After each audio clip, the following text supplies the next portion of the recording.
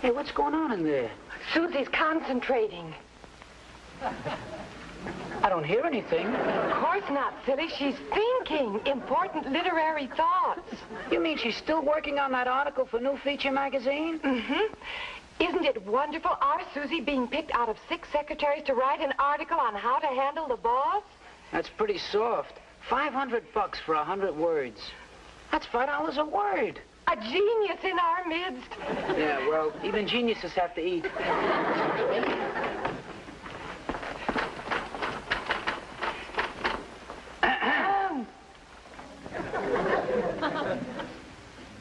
Oh, hello. Wooing the muse, Susie dear? Wooing it, but not wowing it. Isn't the inspiration flowing? Like glue. After 6 days over this hot typewriter, I've come up with exactly 8 words I'm satisfied with. How to Handle the Boss by Susan McNamara. Hey, make it Susan Camille McNamara. Another word, another $5. What seems to be the trouble? Arthritis in all 10 fingers. I know what I want to say, but when I try to write it down, it comes out as inspired as a plate of stale popovers. What you need is nourishment. I brought you today's Blue Plate special. Fish cakes. Oh. Fish is brain food, Susie. Maybe it will help. You mean all Shakespeare had to do was eat a fish cake that came up with Hamlet? Now, you'll get it, Susie. But I've got to get it by 6 o'clock tonight. That's the deadline. The 5-star final deadline. Hey, Susie, you gonna mention me and Vi? Well, of course. How could I write an article about this office without mentioning you two? Besides, Vi Praskins and Tommy Simpson make 4 more words. Come on, Tommy. She needs peace and quiet. Now, you just keep thinking, Susie. The muse will come. I hate to disturb our office genius with mundane business routine, but may I inquire if you've typed those contracts for Ivy Warren? Well, not yet, Mr. Sands, but I'll have them in just a few minutes. Miss McNamara, you were going to have those contracts in a minute. Yesterday noon. I know, Mr. Sands, but I've been trying to finish this article. It has to be done at 6 o'clock tonight. And I have to have those contracts now. Oh. But if you only knew the nice things I'm saying about you. How to Handle the Boss by Susan McNamara. I'm Susan McNamara, and I have the best boss in the world. Generous, kind, understanding, tolerant. Oh. Did you really say that, Susie? Well, I'm trying to. Oh, and you don't mind if I mention that you're very good looking, do you? Oh, well, let's not get carried away, Susie. Now, where was I? Well, you were very angry with me, but I talked you out of it. The photographer's here. We don't want any. Well, he's for Susie from New Feature magazine. You Susan McNamara? Oh, yes, that's right. Are you her boss? That is a moot question. Well, I can use you in one of the shots. Mr. Moot. Her name is Sands. Yes, well, I'll get all that later. Now, let's see. What can we shoot? Well, how about Mr. Sands dictating to me? Oh, very original. All right, Mr. Sands, just step around over here, please. All righty.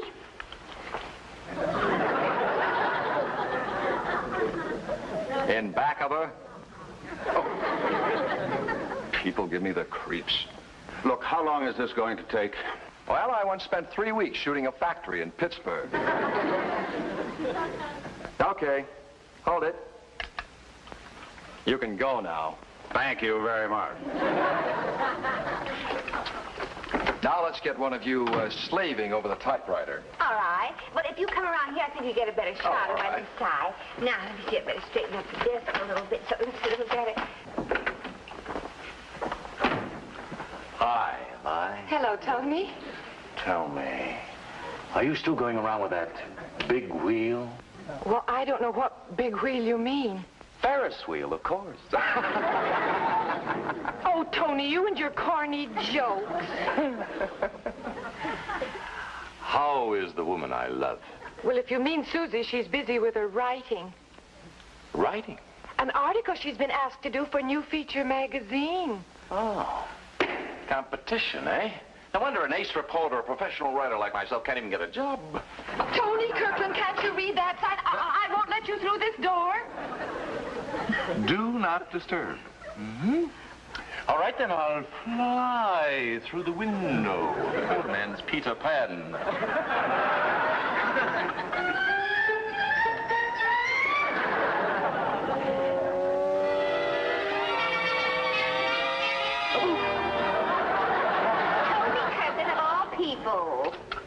Oh, now you didn't take that shot. That's what I'm here for, lady. Is that man bothering you? No, but you are. Well, is that all you're going to take? Oh, that wraps it up. Oh, but that last shot wasn't any good. Lady, if you want pretty pictures, go to a portrait photographer. That's what I like about photographing machinery. At least you don't have to put up with any beeps from a blast furnace.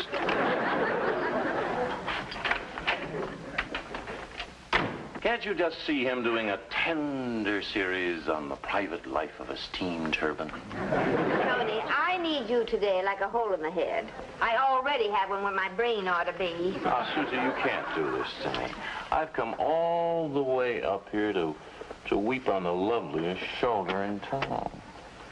And perhaps negotiate a small loan till I can get another job. Have we lost our little job again? Mm-hmm. Drum right out of the city room.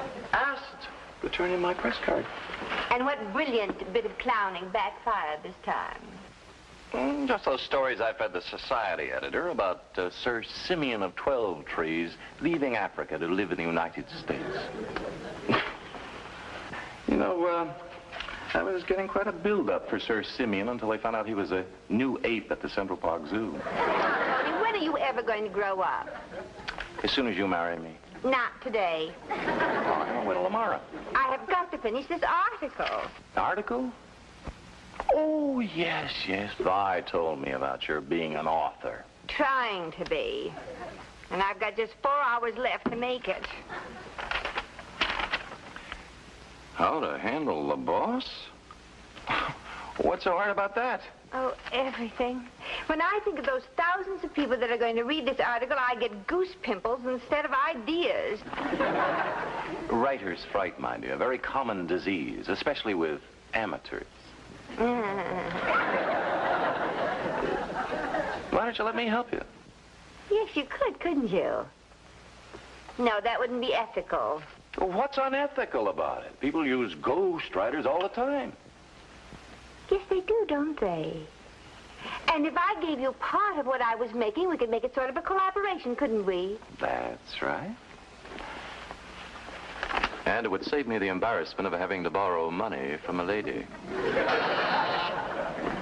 Mr. Sand? Susie, are those contracts ready? They'll be right in.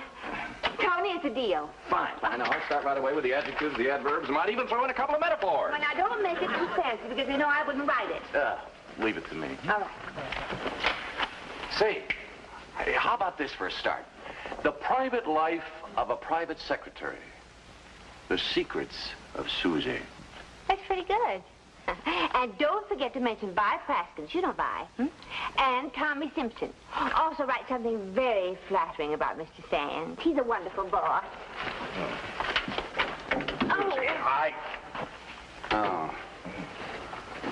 Oh, Mr. Sands, this is Tony Kirkland, an old friend of mine. This is hardly the day to be greeting old friends, Miss McNamara. Now, take those contracts in the office and we'll work them out together. Yes, sir. Wait a minute. Get the cost sheets, the file on Ivy, the file on Nat Wilson, et cetera, et cetera. And clean up this desk. Yes, sir. Excuse me. Need a Geiger counter to find anything on it. Yes, sir. Now, let's get going. Yes, sir. And stop saying yes, sir. Yes, sir. No, sir. Nice man. Well, this just isn't his day. Now, come on, do the story. And try to make it good, will you, Tony? Please, writing is my business. Except when it interferes with your pleasure. Susie, come in here. Coming, sir. Go on, now, write. Yes, sir. No, sir. Yes, sir. Yeesh.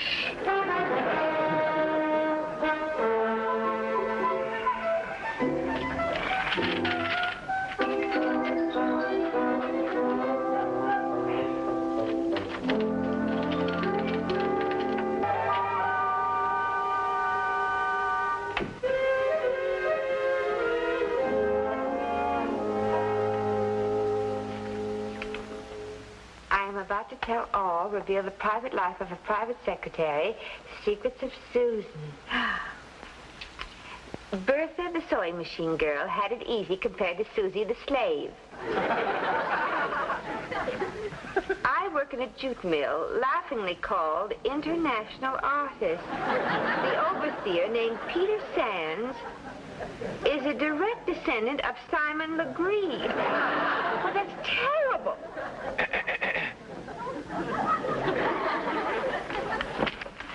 Why, you... Tony, what are you doing? Why, how can you do this? What's the matter? What's the matter? Well, look what you've written here. Violet Praskins, beat, bothered, and befuddled. Tommy Simpson, a real gone goon. Oh, come on now, Susie. I was just trying to get a rise out of you. Get a rise out of me? Well, you certainly did. You and your practical jokes. Well, that's what I would give them. But as long as I'm standing in for you, here. Read this.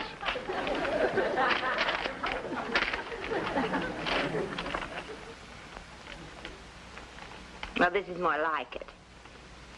You know, Tony, if you spend as much time on the job as you do planning practical jokes, you might amount to something. It wouldn't be any fun. No, you haven't even finished this. It, gets better as you go along. Oh, I haven't got time for your jokes. I've got to finish all that work over there, and I've got to get this down to the new feature magazine office. Well, I'll take it down for you. It's on my way. Oh, would you? I'll be finished in just a minute. Oh, this is good, Tony. This is very good. Now, remember, the deadline is 6 o'clock. Mm-hmm. How about a dateline after the deadline? Well, tomorrow, honey. That's the history of my life. Everything's tomorrow. Well, mañana ain't bad. Hello, Vine. Oh, Mr. Sands, do you know where Susie is? She's at Ivy Warren. Oh, well, this just came from New Feature Magazine. The boy said it's galley proofs, and if Susie has any changes to make, she has to get it in before 12. She'll be back soon. I'm just dying to know what she said about me. Of course, we mustn't open it. Oh, no, Vine. That wouldn't be right. Aren't you curious to know what she said about you? Well, maybe Susie would like me to look over her copy. I'm sure she would. Just for corrections, of course. Yes.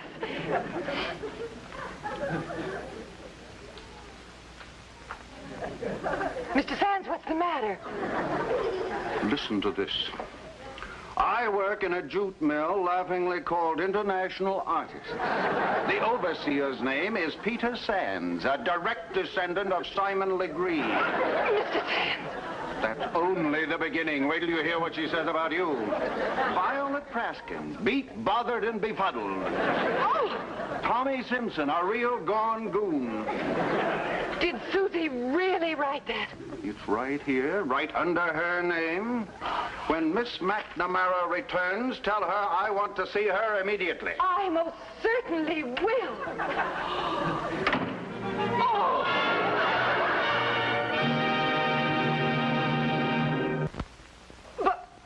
But that's exactly what it said. Tommy Simpson, a real gone goon. A stab in the back. Hi, everybody. Miss McNamara, if you have anything to say to me, I prefer not to hear it. If it's a business matter, you can communicate it to me in writing. But, Mother, what's the matter? I'm quite sure you know. Tommy? Well, what's with you? What's wrong?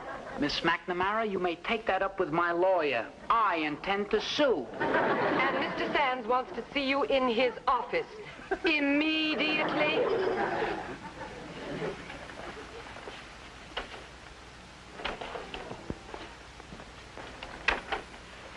Did you want to see me? I certainly did. Nice going, Miss McNamara. Now, why is everybody talking in riddles? We have had a preview of your little masterpiece. I'm surprised you even came back to the jute mill and Simon Legree. Legree, let me see those. Oh, no. Oh, yes. And why you had to pick on poor Vi, who loves you like a sister. I I think the end is particularly charming. And while I use kid gloves in handling my boss, what he really deserves is boxing gloves. Oh, but this is a terrible mistake. That is the understatement of the year. But it's Tony Kirkland. He wrote this. Oh, how could he do this to me? To you? What about me? What are my friends going to say when they read what my trusted secretary, my girl Friday, my good right hand allegedly thinks about me? Oh, Mr. Sands, they can't print this. I'll stop it immediately. You'd better if your job means anything to you. Yes, sir.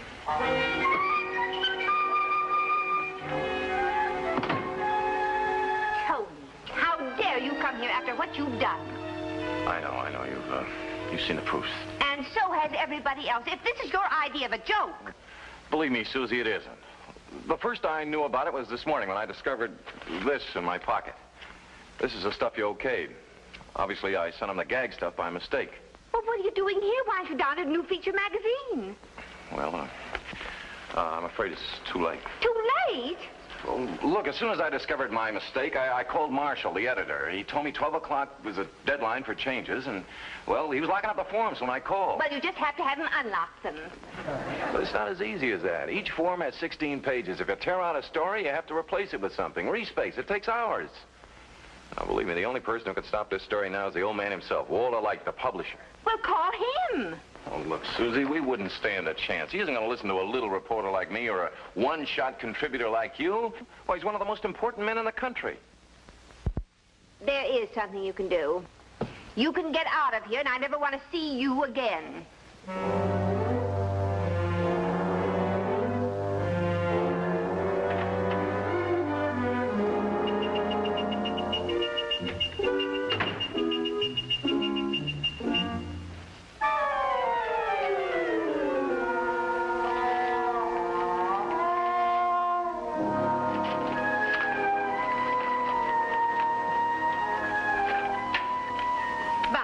To see Mr. Light, the publisher of New Feature Magazine. Miss McNamara, your comings and goings aren't of the slightest interest to me. Oh, Vi, I haven't time to explain. Just trust me. Will you trust me?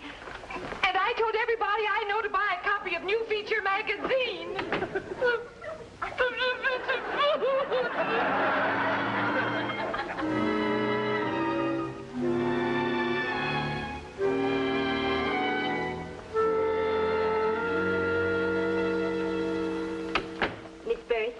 It's Mrs. Birch. Oh, Mrs. Birch. Well, I'm Susan McNamara of International Artists, and it's very important that I see Mr. Light immediately. If you'll see my secretary. Well, there isn't time for that. Well, then, if you'll tell me just what you want to see Mr. Light about. Well, there isn't time for that either. You see, I'm a secretary, too, so I know that routine. Well, then, if you're a secretary yourself, you must realize I just can't let everybody see Mr. Light. He's an extremely busy man. Oh, yes, I understand. But you see, this is extremely urgent. Mrs. Birch, did you ever belong to the Secretary's Club? Why, yes. But that was a long time ago. Well...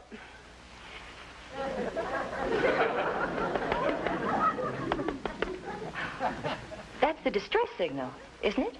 Yes, yeah. SAS, save a secretary. And never did a secretary need saving more. Mr. Light is on the telephone to Rome. I'll let you see him as soon as he finishes. Oh, I don't know how I'll ever be able to thank you. And Rome is off. Paris will be on in 5 minutes. I'll sandwich you in between them. Oh, thank you. So that's how it happened, Mr. Light. It was a silly, practical joke for which I wasn't responsible. Except instead of writing the story yourself, you hired a ghostwriter. Yes. A ghost that'll haunt me for the rest of my life if you print that story. But, Miss McNamara, the forms are locked. We're ready to go to press. In order to throw this story out now, it would mean many hours delay, disrupt our schedule, and cost a great deal of money. But it can be done. You've done it before. In the case of a big news break, yes. But, well, an earthquake, for example. But this is an earthquake. A rather personal one, I imagine. Besides, in its way, it's rather a funny article. It'll sell magazines. Oh, Mr. Light, something as cruel as that isn't funny. Besides, it isn't true. Mr. Sands doesn't treat me as an outcast. He treats me as a partner. That's rather well put. Yes, and the others are partners, too. So junior partners. Why, Violet Praskins is the first line of defense in our office. And Tommy Simpson, he's a wonderful boy. His name may not mean much now, but it will in the years to come when it's in gold letters in the door of his own office. His own office? Go on, Miss McNamara. So when it comes to handling a man like Peter Sands, I don't use deception or subterfuge. A little honest flattery, perhaps, when such as telling him he has the legs for it when I want him to wear Bermuda shorts to the office. But mainly it's a question of knowing him as only you can know a man with whom you've been closely and happily associated for the best 10 years of your life. Now, if you had only written what you've just told me. You mean it's as simple as that? Well, perhaps we can use part of it as a correction for next week's issue. Oh, but next week is too late, Mr. Light. If you print that story this week, Mr. Sands will be the laughing stock of this town, and I'll be out of a job. Couldn't you do it this week? I'm sorry, Miss McNamara, but you're asking the impossible. But you're the man who can do the impossible. Well, I suppose it's difficult for you to understand the problems of a mere secretary. Paris is on the phone, Mr. Light. I'm sorry, Miss McNamara. Thank you. Dubois? Now, what about that cabinet crisis?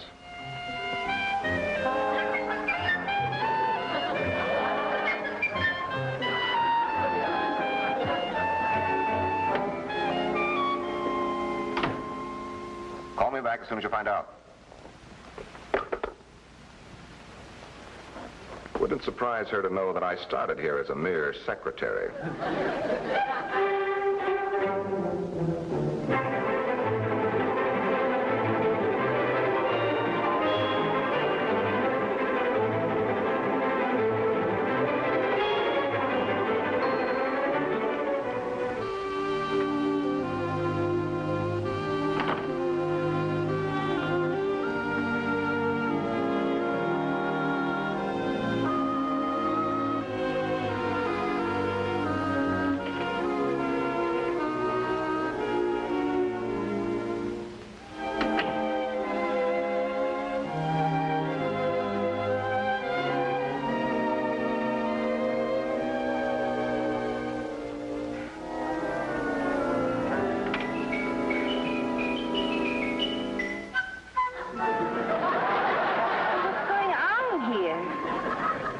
Be seated, my lady.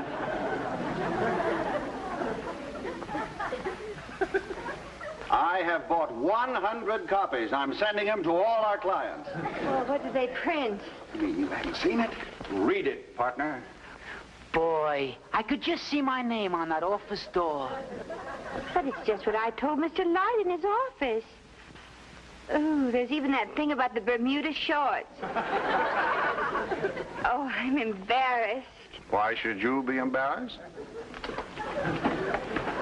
I am not...